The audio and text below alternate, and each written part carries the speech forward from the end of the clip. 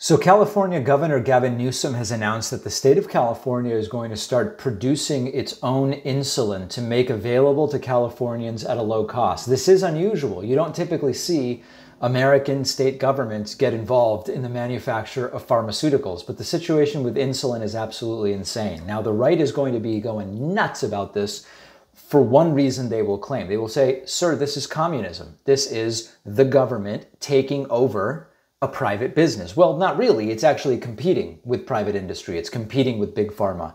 And the real reason they're going to be scared of it is it might work. They might actually do better and make consumers more satisfied with the lower priced insulin than big pharma, which big pharma doesn't want. It'll be a really interesting test. Let me know what you think in the comments. Good idea? Bad idea?